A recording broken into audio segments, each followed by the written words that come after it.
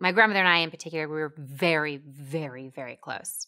And when I was 16 years old, it's the age that you have to be in order to legally walk the floors in Vegas. You can't gamble yet, but you can actually be there. And my grandmother was so excited because she just loved Vegas. Her cap would be $20. So she would not spend more than $20 there during the entire trip. And she would use it all just in the nickel slot. So she would just get a big cup of nickels and she would play with it. And I think it sort of symbolized, I think the whole notion of gambling overall symbolized sort of the industry that they had been in, because they were actors, and it's just a really kind of crazy, unwieldy, uncertain industry. And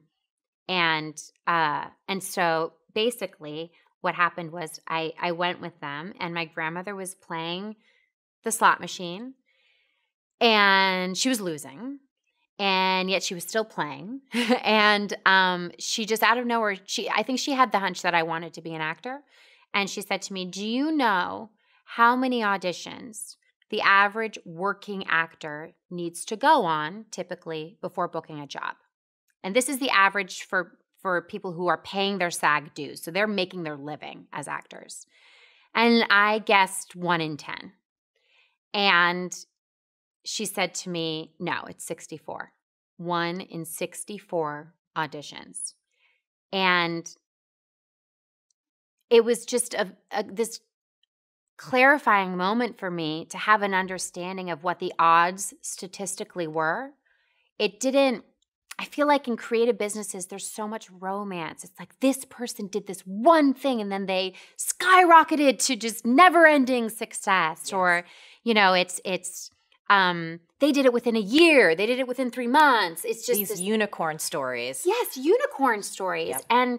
And knowing the statistics is so grounding. And so when I later started auditioning, and incidentally, my grandmother had retired from acting during the child rearing years with my dad and my uncle, and as the grandkids were being born, and she actually went back into acting in her 60s. Love that. I know. And she this is how determined she was. She was counting the number of auditions she was going on, and she got up to 100 without booking a job. And then she's like, "Okay, I'm going to start the count over at 1, and then we'll see if I make it to 64." And then by 64, she did actually book a job. And then she had this tremendous hot streak for the last 10 years of her life.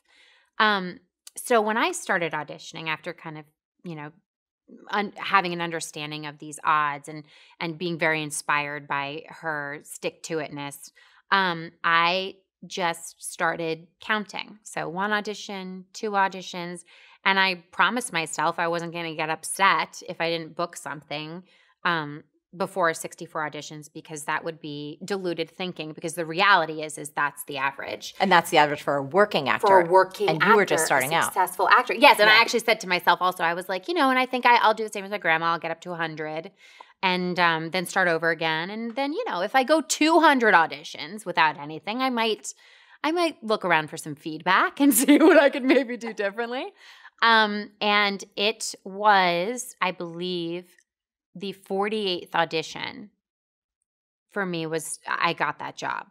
And my agent then, who is still my agent today, so we've worked together for 16 years, she later asked me, because it was way over a year, and she said, "How did you not quit?" She was like, "I don't want to offend you with this question," but she said, "I was really getting worried, and most actors quit long before you did."